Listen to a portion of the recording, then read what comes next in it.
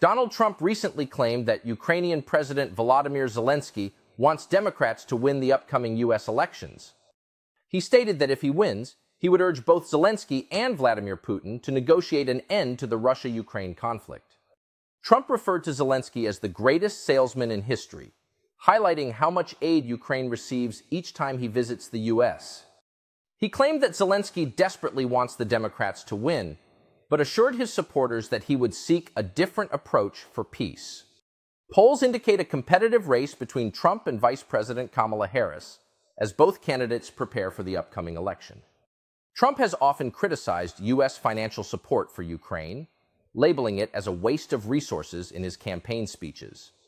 Despite Trump's bold assertions, neither Zelensky nor Harris's campaign has commented on his provocative claims.